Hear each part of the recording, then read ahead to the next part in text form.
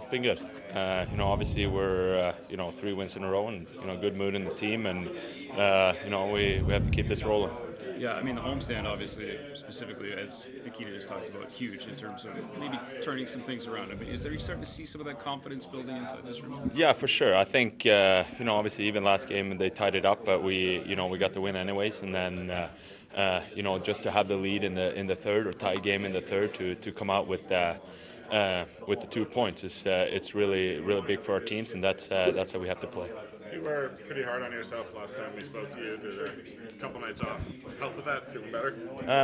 Yeah, short memory. As a goalie in this league, you need to have that, and it's all part of the process. And I feel good, and I had the chance to practice a lot, and got a lot of time with Barbs. When we asked Daryl, he was very complimentary about some of the improvements he's seen, and I assume that's sort of been the messaging from the team. I mean, I think everybody try to get better every day. I think no one is really worried about anyone in our group, and we have a great group of guys, a great team, and on and off the ice, everybody's getting better every day, and that includes me. You've been around this league a long time, but managing ebbs and flows for a group, for personal, I mean that's part of it, right? I mean, has that ever changed in your way, like how you handle those things?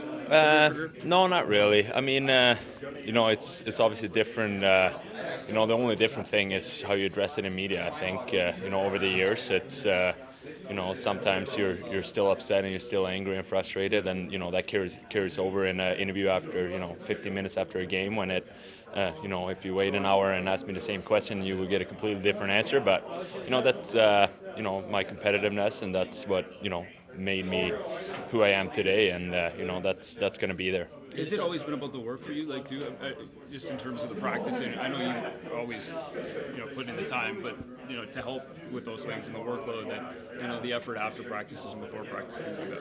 Yeah, I mean, if you put in the reps, it's going to show in games, and all about details, and put in the work in, and it's always been that way, and I was always taught that way, and even if I play 62 games or 15 games, it's my mindset doesn't change, and it's been awesome to see Vladar in net too. That's all really inspiring. We push each other every day, and he's been playing unreal. I mean, same as in practice, same as every day, same as how he is with me when I'm playing. So we're a team, and I love Vladdy, and the progress he made the last 2 years is unbelievable, and I think he's going to be a really good goalie for a really long time in this league, and it's great for our team, and he's standing on his head right now, and I couldn't be more happy every time he makes a save, or every time we score a goal.